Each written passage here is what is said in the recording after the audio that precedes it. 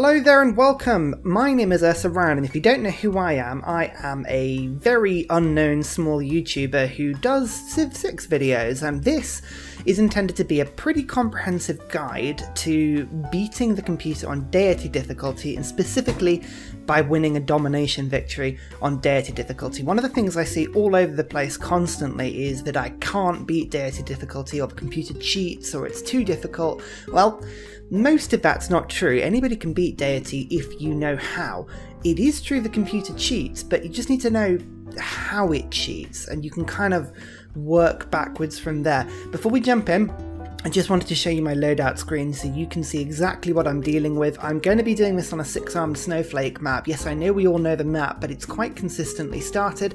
And if you guys want to play along at the same time and try and win this game at the same time, this is how I'm doing it. I'm going to play as a Manatore. I was thinking about playing as Rome because Rome are really fantastically neutral. But I thought we'll play as someone a little bit different. I didn't want to play as somebody who was like specifically geared towards domination victories. A Manatore is kind of a lovely halfway house between a lot of different victory types. So I thought she'd be quite good. Well, we'll talk about her in a little bit. But these are the settings. It's a 6-player map. Deity, Ancient Era, Standard, Leave the City-States and Disaster alone. All of the settings are otherwise the same. And there are your seeds. Not that you really need help making this map, it is a 6-armed snowflake, I'm sure you'll be fine. So here's how it's going to work. I'm going to spend this first video explaining all of the strategy as to how to beat the game on Deity difficulty. We're going to go comprehensively through absolutely everything. I have about a 5-page Word document on the screen next to me. This is going to be pretty thorough.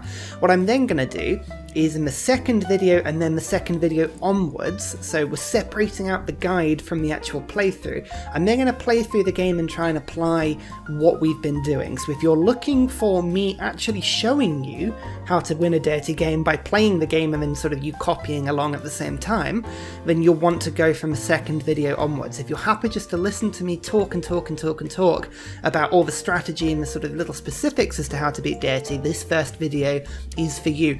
I really hope it's useful. If it's not, let me know why in the comments. Be nice about it, you know, we're all constructive and positive in this environment, but it's always good to tell me because, you know, the fact that people even watch these days are still mad to me, and I do enjoy getting feedback, you know, to an extent. A bit of background. This guide is supposed to be as civilization or leader neutral as possible. It is supposed to be as map style, mountains, sea, Pangea, strategy-wise, it's supposed to be as neutral as possible. So you should be able to replicate this strategy, not even just with Nubia, but with pretty much any civilization, short of maybe 1 or 2 that have very strange ways of playing them. But this is supposed to be very neutral. The reason I'm playing a 6-armed snowflake is that A, you guys can copy me, and B, each start is deliberately geared to pretty much encourage every single style of play.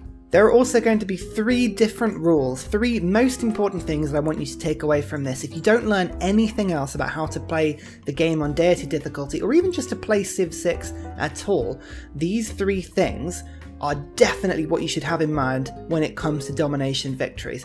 First of all, the game, especially on Deity, starts very quickly and you will find yourselves very far behind. Rule number 1. Always have the late game in mind. A Deity game will often feel like you are way behind and struggling and the computer is way ahead of you. You will catch up eventually. The computer starts off with huge bonuses. I think the Deity AI starts with 4 techs at the beginning of the game just to really make it solidify, and I can guarantee you they will be at engineering building Mashi Pishu before you've even beaten writing. That's just the way it works. I think the computer generally starts with the wheel, and they tend they start with the wheel and I think masonry, or maybe masonry is one of the first ones they go for, and then they'll put walls down almost immediately and then they'll jump to engineering immediately. So it makes them seem like they're way ahead, and they are way ahead.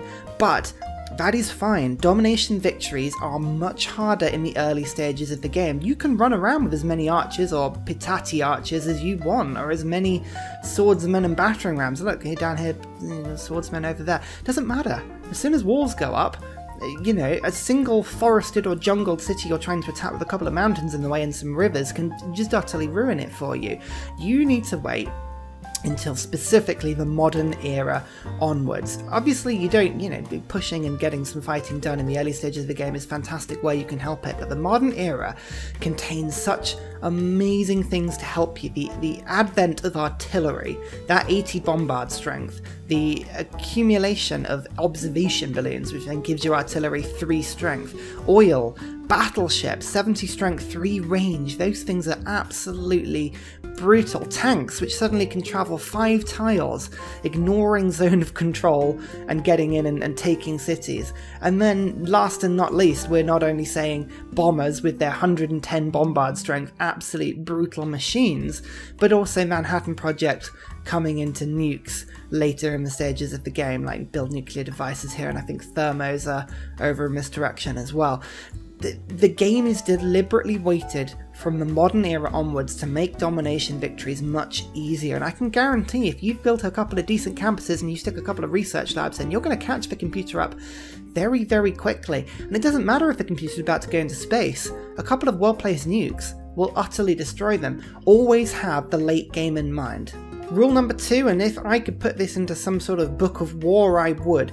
There are 4 different categories of armed forces in Civilization 6. You've got Army, Navy, Air Force, and nuclear warfare, and they are as powerful as that in the opposite order. Always remember this.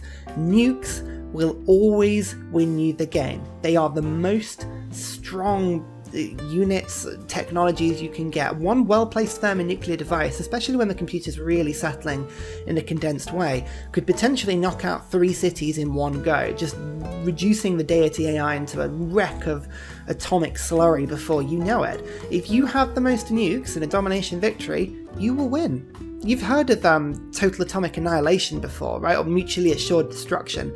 The idea of nukes being if you build up enough that you could levy an entire civilization in one strike. It's true. On Civ, nukes are incredibly powerful. If you have the most nukes, you will win. Second up is Air Force. If you have a strong Air Force, you will win 9 times out of 10, because the computer cannot beat jet bombers. They cannot even beat regular bombers. I've even had playthroughs where I will take a computer apart purely with biplanes. Like, they're rubbish. Biplanes are absolutely awful, but the computer's really bad at beating Air Force. The Air Force is really, really strong. If you don't believe me, let's have a look at bombers. Bombers have a bombard strength of 110, right? 110, and they can be upgraded so that they attack naval and melee units pretty ably as well. Let's compare that to the most powerful, thing in the atomic era. Helicopters, 82 strength, 110 strength, 82 strength. When that has been upgraded, a bomber can take out a helicopter pretty much in 1 or 2 hits. And the helicopter can't do any damage against the bomber at all. In fact, actually, anti-aircraft guns only appear in the atomic era, and they're rubbish. They're absolutely rubbish. They don't do a thing. I mean, you realistically have to have jet fighters in the air before you can get anywhere near beating an Air Force. So nukes and then Air Force. After that point, the person with the biggest navy will win. Now this is especially important in maps with sea, but also on Pangaea maps. Having a strong navy is really important, because if you have a strong navy, not only can you not be raided by the sea, but you can drop units anywhere you want as long as there's a coastline. And just to add to this as well, nuclear submarines can help you to launch. That's a regular submarine, but nuclear submarines, which I think are over in the information era. Here we go. If you own the seas and you've got 10 nuclear submarines around, that's 10 nuclear strikes per turn. I mean, navies are so strong. The military, actual military units, yes, of course, if you don't have an army, you're going to get rolled over and you need to have a defensive force. But the army is the weakest thing by far. It goes nukes, then Air Force, then Navy, then Army. And I really hope showing you this on a 6-prong snowflake map is going to really show you guys how true that statement is. The last thing you need to remember, because at some points it will feel unfair and that the computer is against you. Yes, DEITY does cheat. It will cheat, and it will cheat horribly. It is the only way in a ridiculously complicated game like Civ. I mean, honestly, if you ever actually stopped and had a look at the sheer amount of text in this game, it's mad. And then on top of that, civics, which give you governments, which will have options in the end of the game of like 50 different slots. You've got like 10 different resources, luxuries, It is such a complicated game. There's a reason why guides like this, people watch them, because it's complicated. It is impossible to build an AI, or certainly Sid Meier seems to be impossibly useless at building an AI that can play the game properly. It has huge flaws. Have you ever actually tried putting up an encampment with walls? The computer doesn't know what to do with them. If you have a city with decent walls and you haven't got like a ridiculously weak army, the computer can't take them. There are problems with the AI that are massive and obvious, and because of this, it will cheat. It is not uncommon for the computer by turn 50 to have 50 science and 50 culture. It doesn't matter that it doesn't have any of the requisite resources, it gets bonuses to growth. It gets bonuses on science and culture, on techs, on civics. You can, if you were playing this on multiplayer against humans, there are such brilliant tactics as starving somebody of gold, of amenities. None of that matters. DEITY AI just ignores all of that stuff. They will cheat. You cannot play DEITY AI like you were playing against a person. You have to play your own game in a very specific way, in a very optimized way, and that is the only way you will win it. If the computer feels like it's cheating and you're not having fun, it's okay. Remember rule 1, the late game will win you the game. If the computer can't play the game well enough and it has to cheat at the beginning of the game, you should see it at the end of the game. The DEITY AI has no idea what it's doing. In fact, I would so far to say that if you're playing on a small or standard map, if you can get to the information era and you are still alive and your civilization is still functional, so you haven't lost your capital or anything silly like that, you will win the game.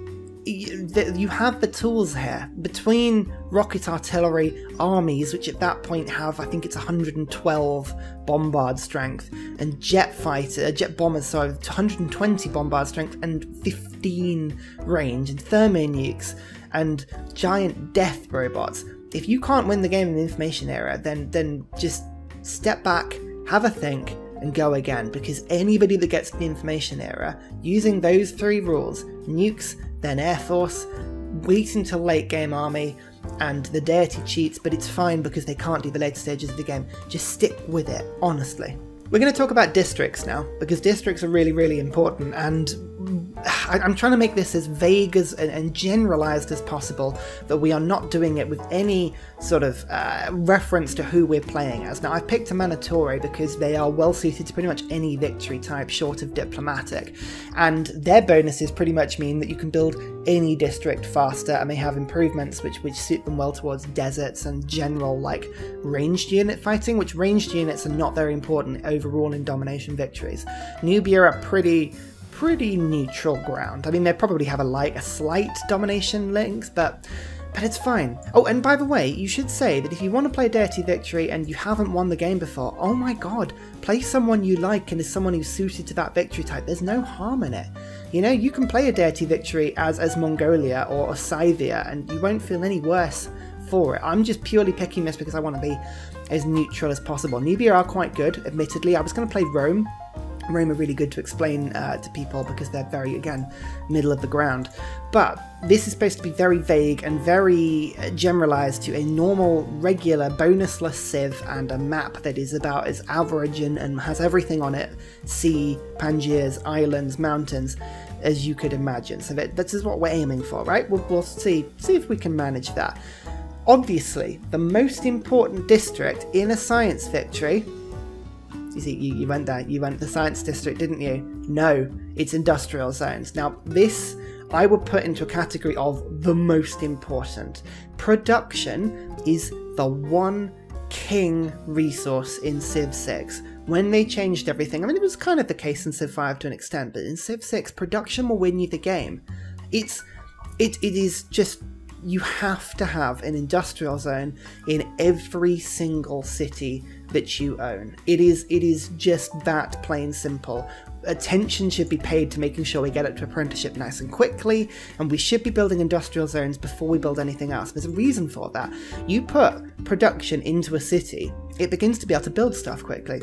And if we build our adjacency bonuses correctly with things like aqueduct and bath and canals and mines and all the sort of other bonuses you get from industrial zone adjacencies, if we do that correctly and we start getting all the way up to things like factories and coal power plants, these industrial zones can give 30, 40 production or more to a city. If it doesn't have that production, say we're going for another type of district, say we're focusing on, say, commercial hubs. Yes, gold's useful. Say we went for science, campuses. Yes, science is useful. But you can unlock as much as you want. You can have as much gold as you want. If you can't build districts, you will lose the game. Industrial zones are the most important. If you can't build army, you will lose the game. Gold will only get you so far. You know, at the end of the day, these tanks, that's 480 production, right? That's a huge amount of production. Say I want to build a bomber. Bombers are the most useful things in the game. 560 production. If your city's still pumping out 30 production per turn because you never built an industrial zone, you will lose. It is that simple. They allow you to unlock buildings, wonders, army, I could go on. Industrial zones should be put in every single city you have with the first and most important priority. Got it? That is the most important thing. Now obviously campuses are important. They are my second most important building. If we're playing a domination victory, we need to have good science. If we don't have good science, we can't make it to the end of the game in a technological lead. Technological leads will give you more advantages than any civilization ability possible. You can get like a plus 18 bonus with Mongolia's visibility, increases if you play the game well. But it doesn't matter if you're flinging jet bombers at cities of 120 bombard strength and the cities still only have 70 strength or 80 strength because the computer's got tanks, that'll win you the game immediately. So it's important that we get down to campuses. Also, and I hate saying that people should have a backup victory condition in mind. You never should. You should go in purely on trying to win a certain way. But having good science does unlock other victory types for you. Campuses should ideally be in every single city you've got, and more importantly, a campus with a +3 adjacency. We'll go into that a little bit later. That is a really, really important thing you've got to do. You have to get to +3 adjacency. It's very possible if you've got a mountain start. Mountain starts are the easiest things in the world, but it's possible when you don't have mountain starts. Keep an eye out for reefs. +2 science from each adjacent reef. That's huge. That's absolutely massive. +2 from geothermal fissures. I mean, it's nonsense. Government plazas will also get you a very decent amount of science. +3 science campuses are so important that you should try and get them in every single city you've got. Finally, the only other district I would put as a must-have in every single city is my third most important city, and this is why I quite like Rome, because Rome get good aqueducts. Are aqueducts. Aqueducts are cheap to build. They are 36 production base cost. It's about half the cost of a regular district of a sort of equivalent type. They're really, really, really, really, really good. It provides up to 6 housing in cities that don't have otherwise access to fresh water, but even if your city does get access to fresh water, it still counts as +2 housing. It stops food loss in droughts. Those things are really, really rubbish. If you build it next to a geothermal fissure, which, you know, they appear from every now and then, you get +1 immunity.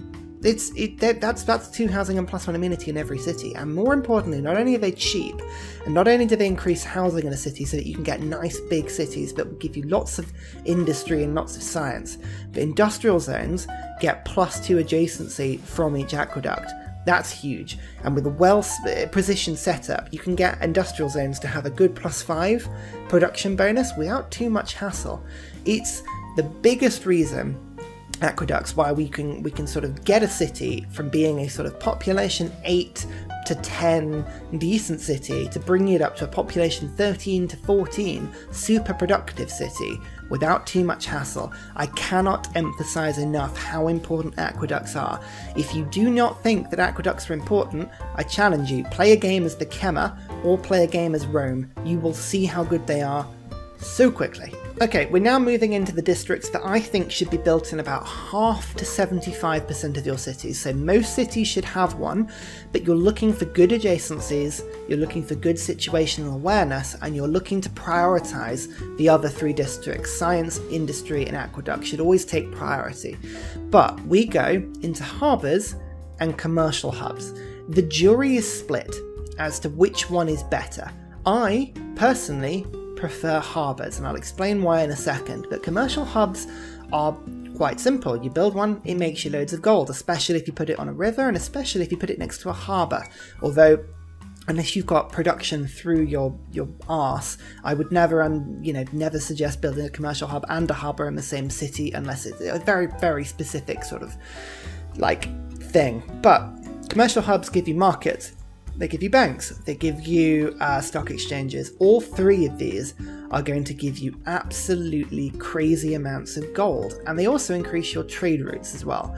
It's really, really, really, really, really good to have commercial hubs. You need the trade routes. You need the trade routes to get food, you need them to get production, you need them to get gold. And having extra gold means that you can rush by units in newly founded cities. Say we're on the attack, we take over a city in the heartland of the enemy. We've got maybe 4 turns before the loyalty flips that city over, and we need to use it as a staging post immediately.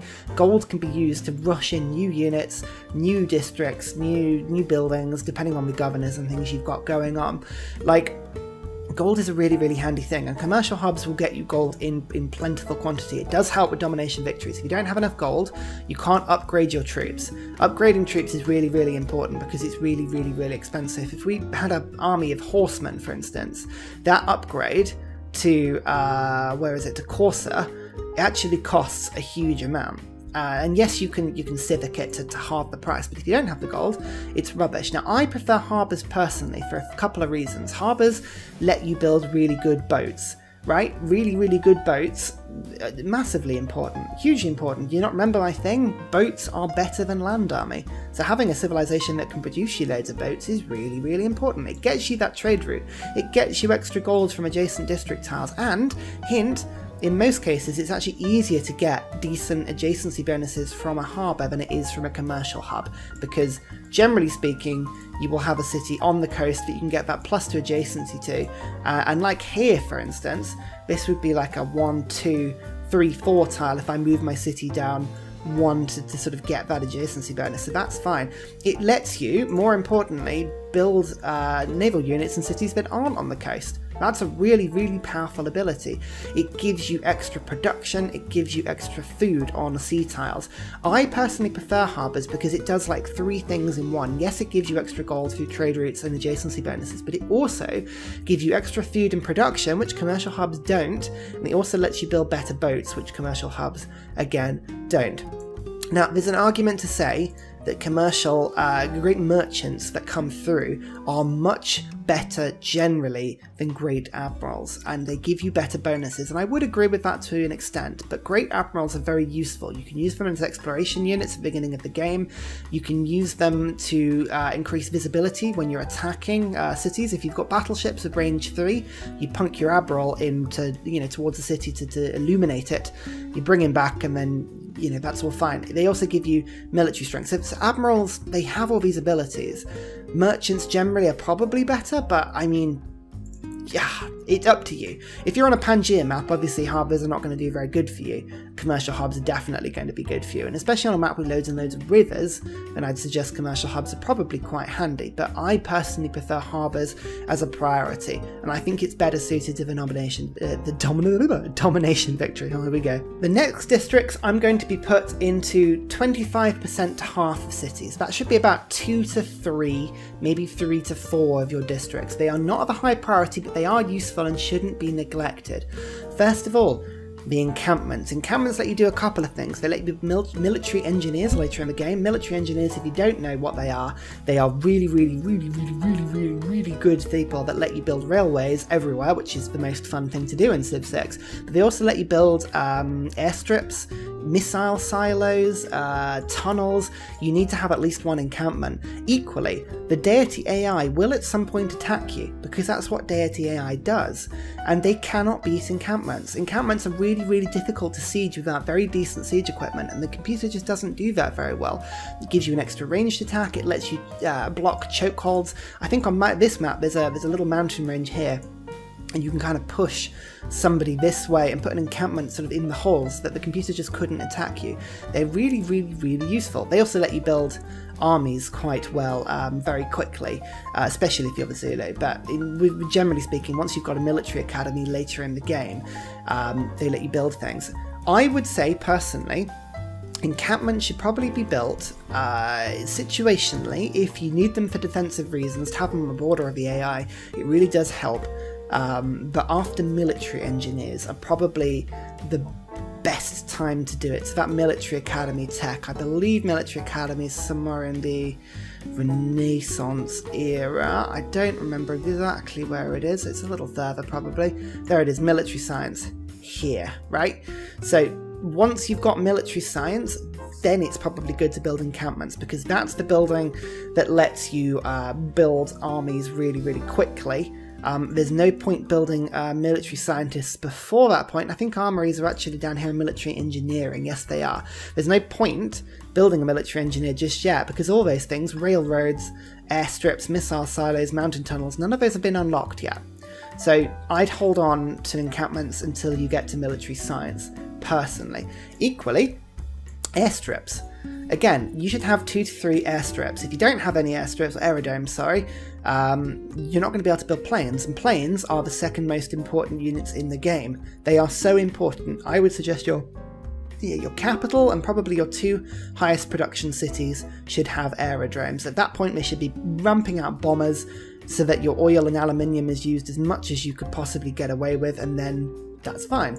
So they are really important. You cannot miss them out, but you don't need to put one in every city. It's a total waste if you had 8 aerodromes. You only need 2 to 3. I'd suggest 2 that are producing units, and then maybe 1 on the front line that you can use to airlift your units once you get airports later, if it's situationally useful to you. Normally I'd say just embark your units. It's probably just as quick. We're going to drop into the civics tree. You can see how unimportant a lot of these buildings are when you have domination victories, but we are going to say theatre squares. You should have about 3 of them. It depends on the size of the map. 25 to 50% of your city should have a theatre square. You're not going to be winning great writers and artists and musicians, but you will steal these eventually from the computer, and it's important to have some culture. If you don't have culture, you're not going to get some of these good techs, like feudalism, where you've got things like serfdom, which gets you get all those tasty builders. It doesn't let you get alliances. Hell, you won't even be able to drop down into nationalism until maybe like 50 turns after the computer. Have you ever tried going to war with the DEITY AI where they've got cores and armies and you don't? It sucks. Having a good culture is really, really important, and governors will help with that to an extent, but you do need some theatre squares. It's really, really important.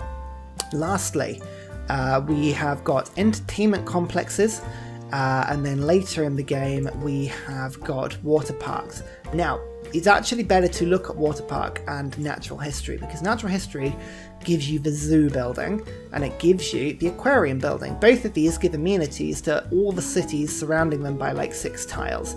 Don't bother to build water parks and entertainment complexes until you get to this point, until natural history, because an entertainment complex without a zoo and a water park without an aquarium are totally pointless. They are useless. Otherwise you're just getting 2 amenities for the space of an entire district, whereas you could be getting about 7 or 8.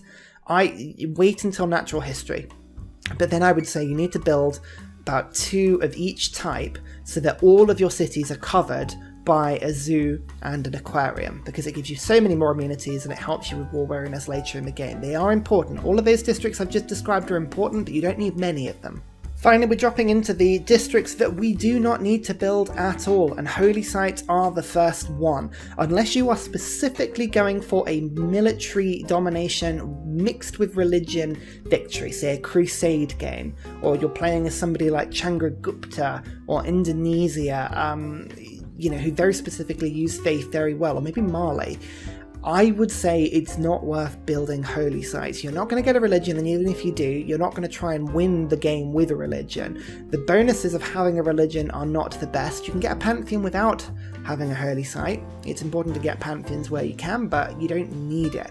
It's very situational. Unless you play a game in a certain way, you don't need to worry about holy sites. Equally, dams, I wouldn't worry about so much, just purely because the base cost of them are so high. Military engineers can actually be used to rush these, so I would put these down as situational. Some cities will just really need a dam, and you can actually combine them really well with industrial zones to get crazy bonuses, but otherwise I wouldn't necessarily worry. And equally, I would suggest that later in the game in the civics tree, urbanization, neighborhoods, again, unless you're playing as the Congo, I wouldn't worry specifically about neighborhoods unless it is a situational requirement. If you have a city and all of your other tiles are improved and you're on 20 housing and you need more housing because your population's already at 22, then yes, potentially a neighborhood is a really, really good thing to do, but they do cost quite a lot and they have a lot of, they take up a tile.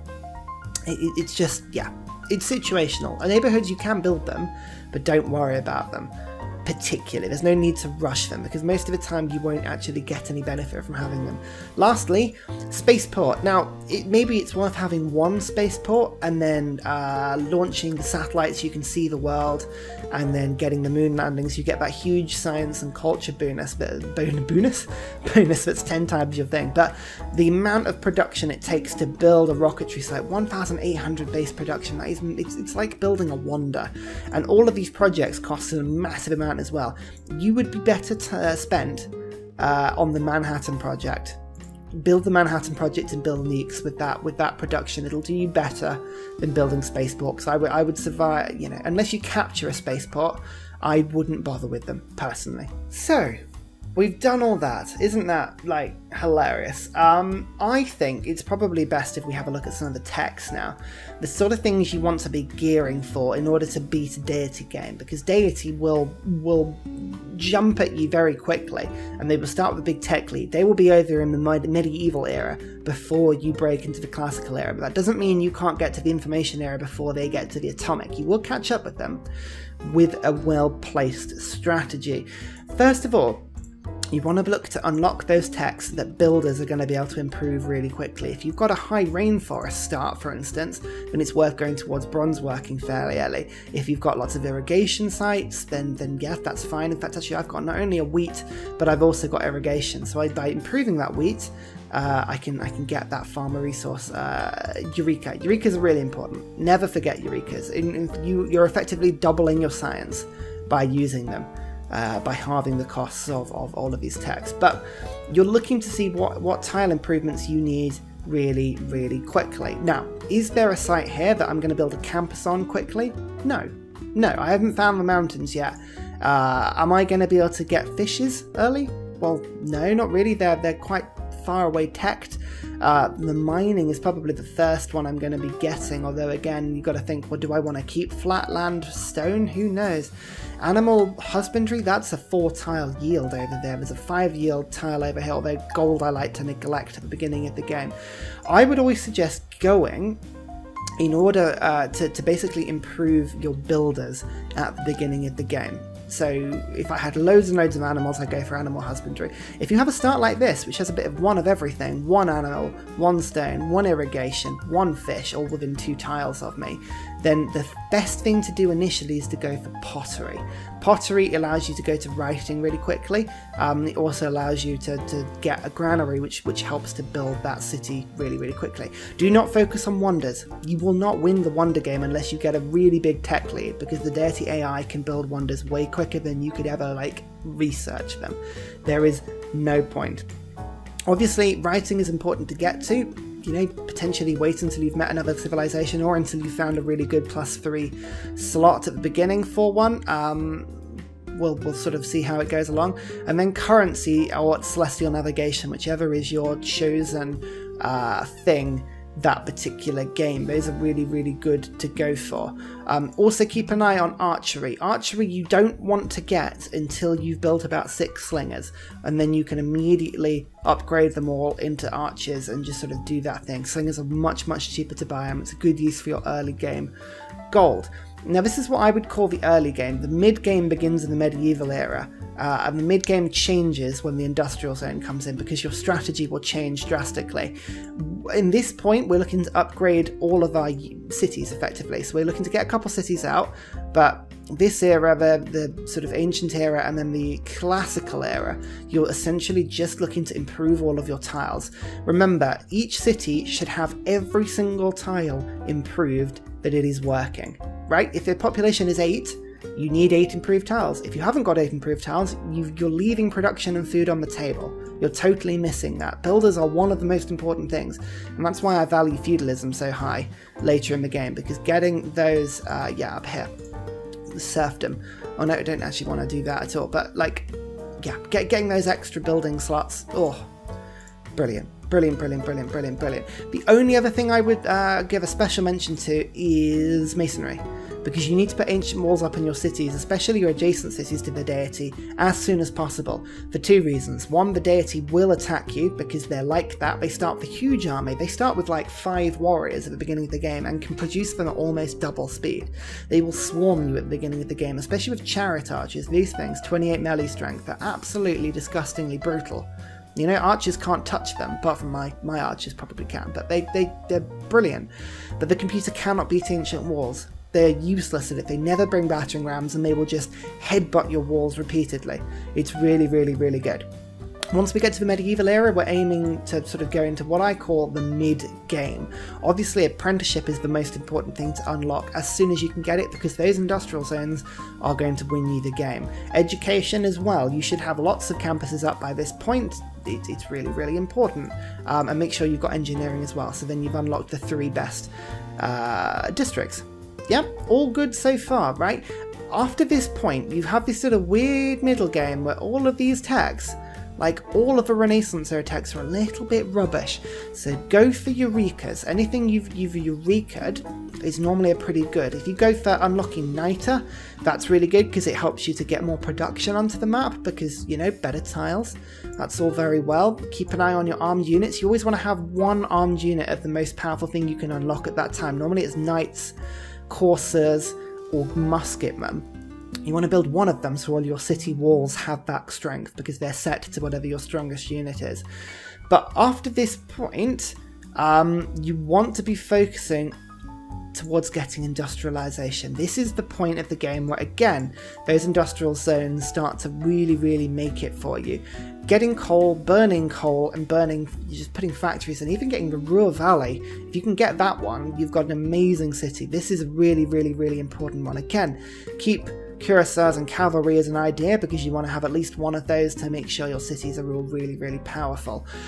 This is a horrible stage of the game here. Bombards. Attacking with bombards is fine, but you're not going to really get much success militarily. Once the computer has stuck walls up, through to maybe this point of flight, it's not worth really going to war too much unless you can get some good naval wins with some frigates. Frigates are really, really, really good units, but industrialization is definitely the one to focus on here. This is where we're going to massively get there. Until we hit the late game, I'd call the late game modern era onwards.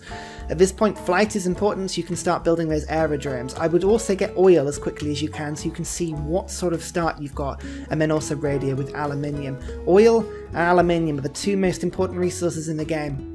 Aluminium will fund your entire air force, and you want to be using it exclusively to build those bombers. And oil will power fill things like your artillery units and your infantry units. Coal is pretty important as well at this point. If you've got any spare for battleships, that's great. Otherwise, frigates are really good because they don't require a maintenance cost, whereas battleships do. So flight, radio, and refining are the 3 most important ones in that area, although everything's kind of important. At that point, advanced flight is where you want to be going. If you've still got aluminium, bombers. Once you get bombers, you can really, really start to attack people, and this is the stage of the game, going into the atomic era, where we're going to pick up like double the amount of cities without really having to sort of stretch too much. Combined arms will get you a sense of whether or not you've got uranium. Actually, it's quite often to not have uranium on a map like this. It's very difficult to keep hold of. After that point, realistically, nukes, get nuclear fission and build the Manhattan Project so you can do that. But you don't really need anything in particular. Once you've got bombers and nukes, that will win you the game in the right hands. After that point, it's very situational. If you need carriers, get yourself carriers. If you need rocket artillery, then get yourself rocket artillery. If you need nuclear submarines, then do that. But yeah, I think the most important tax, easily, is industrialization and apprenticeship. Those 2 are just, oh, so good. Let's have a look at some of the civics, which are the most important things to do. Now, there is two ways you can go for this, and I'm always tempted to suggest not going for this first way, because the DEITY AI, again, the thing about DEITY is they start with 3 civics, all the abilities to get civics at a much faster pace, and they've got a lot of culture at the beginning of the game, so they will start working on those wonders way quicker than you can ever do. There is a strategy, and this works better on multiplayer, where if you jump immediately for mysticism, you can cut down the beginning of this tree, get a pantheon, discover a continent by sending a scout out just to knock this off, and immediately put down the oracle.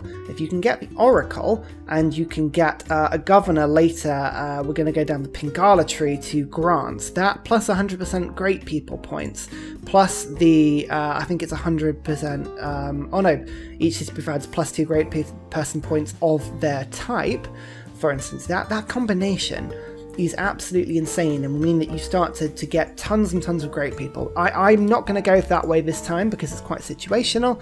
It requires a bit of production, a bit of luck, and the ability for the deity not to go for that as well. So let's have a look at some of these are the most important things to go. I would always go for craftsmanship first, for a couple of reasons. Builders and Agogi, so Ilkum and Agogi are the 2 best policies in the early game. Spitting out slinger units is really, really important to stop the AI, or specifically barbarians, from swamping you at the beginning of the game. And those extra builders are important because you should have, remember, every single one of your tiles improved. I want to get my city, my capital specifically, to population 10 as quickly as I can, and that's really important. I also want to be going down state workforce because the government plaza is a really, really, really important building. I didn't put it in my districts guide earlier because it's just assumed you should build it. It is really, really good, especially for the adjacency bonuses. Just really, really, really good. But that lets me get towards the governor title, and it also lets me get towards the governor of plaza, which then gives me another governor title very, very quickly. I'm going to be building a specialty district probably by that point. Am I going to get 3 tiles done quickly? Well, if I go for a builder immediately, then yes, and I will be going for a builder immediately because of all this wheat around me. It's very easy to upgrade all of that. So state workforce I would always go for first. By that point, you should then have discovered a continent and also got a city to 6 pop. So early empire followed by political philosophy. You want to get that government up nice and quickly, but once you've got political philosophy, yeah, you're into the game and you're sort of guessing there. Now, if you're playing a religious game, you want to beeline theology, but we're not going to do that. We're then going to go to recorded history to get natural philosophy. Now, this is the 2nd most important civic in the game, recorded history. We need to put a lot of time and effort, into getting recorded history. Because of this card, natural philosophy. This 100% campus district adjacency bonus. Again, beginning of the game, that does really, really well. Now, the mid game, the most important civic in the entire game is the Enlightenment, and the reason this is the most important is because of rationalism. Extra science from buildings and campuses, plus 50% if city population is 10 or higher, plus 50% in district has at least 3 adjacency bonus. There's the adjacency bonus we're talking about. My capital at least will have plus 3 because we're going to make sure it does, and it will have 10 pop, because I want all my cities to have 10 pop. That is the minimum requirement. I want every single one of my cities for a lot of these cards to work. You want to be getting rationalism as quickly as you can, because between that card in the Enlightenment, the rationalism card, and then I believe it's the natural philosophy card, those 2 will get you a huge amount of science. So that's really, really important to go down that way. Otherwise, feudalism, I would always recommend going down there as quickly as possible in order to get those extra builders. Civil service and getting an alliance. Alliances are really, really, really important at this early stage of the game, keeping you safe from the DEITY AI, especially getting a military alliance up. If you can get one of that, it gives you an ally in wars and then another plus 5 bonus, which really helps. Guilds are also really important because of this one, craftsmen, plus 100% industrial zone adjacency bonus. That's huge. And then I would always recommend going exploration over divine right. Divine right gives you a lot of military policy slots, and I'm not a huge fan of that. I would rather take the extra economic policy slots and the extra wildcard slots, and this plus 10% extra gold, and then 15% extra districts is really, really good at improving your cities up. That's all fantastic. A special shout out as well to diplomatic service, because once we've got a couple of allies, we want to get Visselbanken, and you want to be sending trade routes abroad to get that 2 food, 2 production, and all the gold that trade routes would normally give you. Civil engineering I also like because of, again, the extra builders, and nationalism, because of course it's corps and fleets. We need that to kill things. Easy. After that point, mobilization is good, but it's not as important as getting armies. That extra +7, it's a big bonus to get into an army, and armies are really good at conserving resources once we get into that later stage of the game. But ideology is the first big one we want to go for, because commercial hub and harbour districts being put into one, and campus and industrial zone being put into one card, that saves you so many cards. And at that point, we want to have a look and see what we're doing. If the war is going really, really, really well, fascism never hurts. That +5 combat strength is huge. Democracy, if we've got loads of trade routes, we can use it just to keep piling on the effects of extra gold, and we can actually use it to buy an army. And communism, if you find yourself by yourself. I'd normally go fascism, to be fair. Third alternative, +2 culture and +4 gold from each research lab, military academy, coal power plant. That will give you a lot of gold as well, and it's a good way of using a military policy slot. The only thing I don't like about fascism is all of those military policy slots. They are absolutely terrible.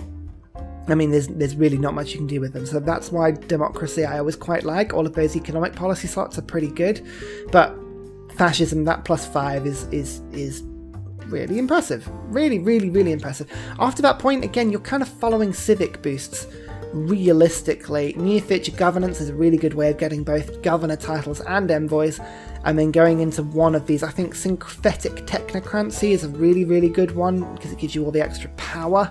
Other than that, I think, yeah, you want to avoid digital democracy because that gives you the -3 combat strength. Corporate libertarianism can also be quite fun because it gives you extra production. One quick shout I want to make is towards envoys, because envoys and DEITY AI are a tricky thing. The DEITY will throw more envoys out of its arse than you could even think about. I don't know where it gets them from, but it has a huge bonus on envoys. It will get suzerain with most city-states, so what I would suggest is have a look at the city-states around you, pick one you really like, and focus on it. It's the easiest way. It really is the easiest way. Don't try and win all of your city-states, and don't be afraid to kill city-states that you are not allied to. It's a really good way of removing them from the game. I also have a quick word about government plazas, because you get lots of different options in terms of buildings that you could be producing with them. I would always suggest in a game such as this, it is a split between the Ancestral Hall, which gives you the extra builder when you settle. If it's a huge map and you need to get out there quickly, that's a really good thing to do. But on a domination victory, the Warlord's Throne, that extra production, I think it's 20% production for 5 turns after taking a city, that adds up really nicely. The second choice, the Intelligence Agency, I would always suggest having better spies is really good, and you need those spies to get diplomatic visibility on people so that you get the combat bonus that's associated with that. I would always suggest that over, say, what are the options? Foreign Ministry, you're not realistically going to use that, and the Grandmaster's Chapel, you're not going to have faith, so that one's a pretty easy choice. After that point, the Royal Society is a good way if you've got lots of great works that you want to shove into your capital to boost some policies, but again, not massively sort of a big thing for us there. National History Museum, again, is a good way of putting things in, but I would always go for the War Department. The War Department lets your units heal. So there's a couple of really good options there, and you want to keep an eye on those, especially because of the extra governor slots. It's really, really good. Speaking of governors, there's only really 2 that you want to be focusing on. Pingala is the best way you will catch up with DEITY AI. They will start with such a science and culture boost, it is nonsense. Having Librarian in there to get that 15% increase, it's a start. Realistically though, Connoisseur and Researcher are the 2. I would always go Connoisseur first. You want that culture boost at the beginning of the game, so you can jump up to your government as quickly as possible. If you've got a 10 population city, that 10 culture at the beginning of the game is massive. Absolutely massive, and grants helps you to get all of those great scientists at the beginning of the game as well. But, you know, if you've got Scotland in the game, or the AI is having a really bad day, it will win all the great people anyway. But Pingala, you want to get Librarian, Connoisseur, Researcher and grants up as quickly as possible. Magnus as well. If it's a really big map and you're under no threat of immediate attack, then Magnus is a good choice, because you can get immediately down to provision. Settlers trained in the city do not consume the population. I would always suggest getting Magnus, but get him in a second city with lots of production and use that to pump out all your settlers. Realistically, on a map against the deity, you're unlikely to be able to settle more than about 5 or 6 cities, even if we're really quick on a deity difficulty, on a sort of small to standard map. We're going to be taking most of our cities, so Magnus isn't as important on this one. But a shout briefly to strategic resource costs for units, discounting that by 80%. If you don't have Niter, or if you don't have iron or horses, he's a really good way of getting armed units out in a way that wouldn't necessarily be possible before. Victor is really good. You pop him in a city that you've just taken, it gives him 3 turns, and then you can defend that new city by increasing the combat strength, by even giving it double attacks. I think in Brazier, yeah, I mean, like, he's really good at putting in cities that are kicking units out. Units defending in the city. City can't be put under siege. Strategic resources, air defense. I mean, this is really good. You can even make better nukes from him. You don't need Moshka, because you're not going to be getting Faith. Amani is only really good to put in a city-state. If you want to burn a lot of governor slots, you can get all the way down to Puppeteer, which basically wins a city-state for you by doubling the amount of envoys. That's pretty good. Liang, there's a shout to putting her down once. Just getting that extra building charge is quite handy. If you stack that up with feudalism and then the pyramid, you can get builders that have 7 charges, which will quickly upgrade your lands. And Reign is pretty good at increasing the gold. If you've got a city both with a commercial hub and a harbour, that's quite good. And a really high population city, tax collector, plus 2 gold for each citizen in the city. A 20 pop city will give you 40 gold. It's huge.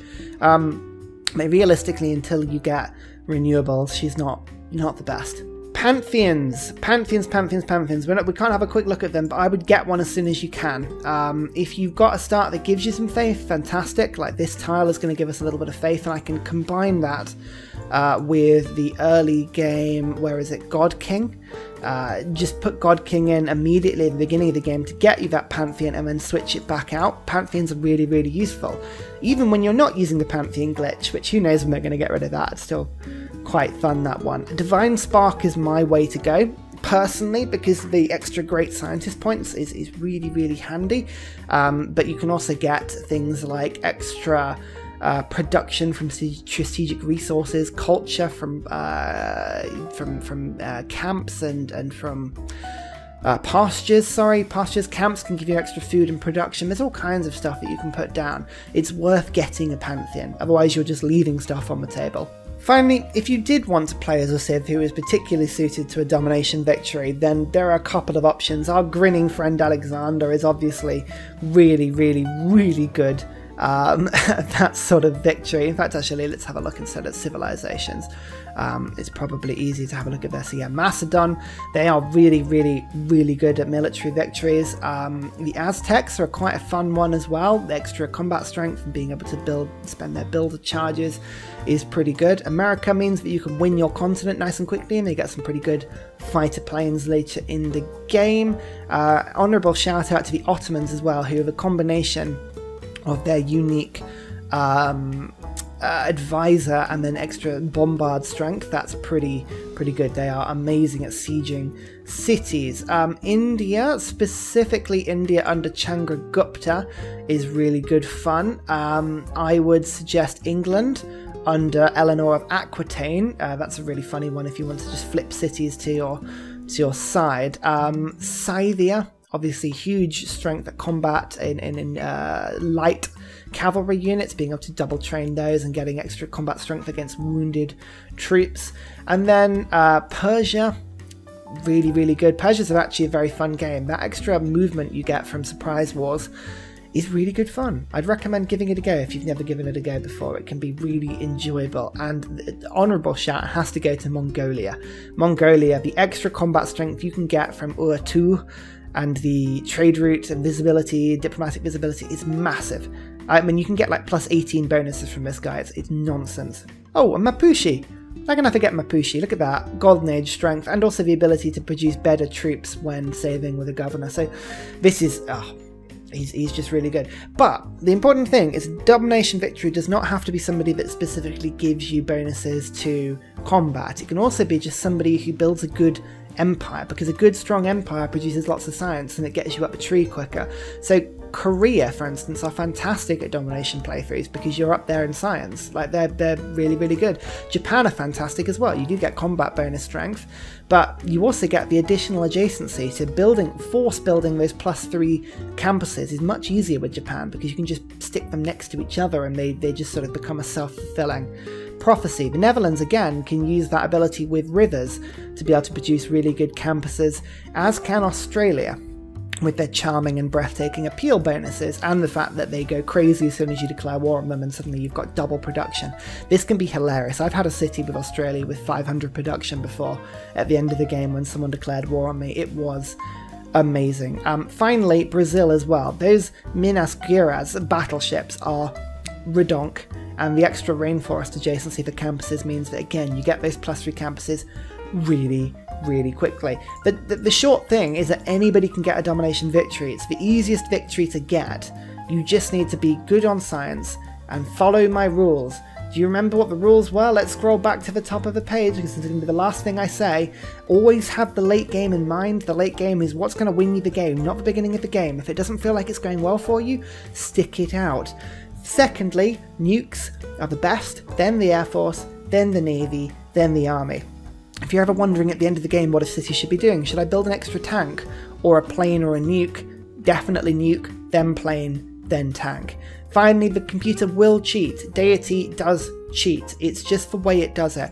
What I'm now going to do is I'm going to call this video here, and the next video is going to be me actually playing this game. So you can see me implementing all of these rules, giving it a good go.